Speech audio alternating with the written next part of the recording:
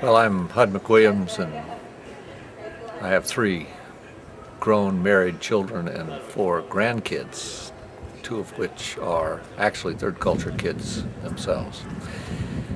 I think, advice is cheap. It's like opinions. Everybody has it. So what comes to mind, I think, is most salient is not the place the child is going, but the place they're being launched from.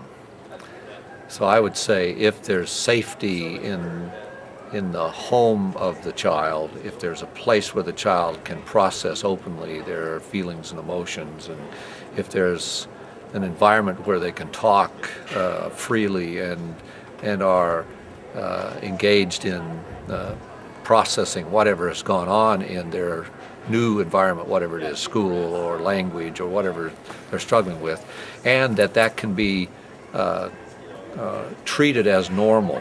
In other words, this is, it's part of life, just like trauma is part of life, or like death is part of life. You want a child, third culture kids just happen to run into that stuff more frequently with more intensity than most other children. So it seems like to me the best place to have the greatest strength and the most health and the most resilience and hardiness and robustness should be in the launching pad, not worrying so much about where they go. It's more worrying about where they come back to and how they can unpack what they've experienced, whatever it is they experience.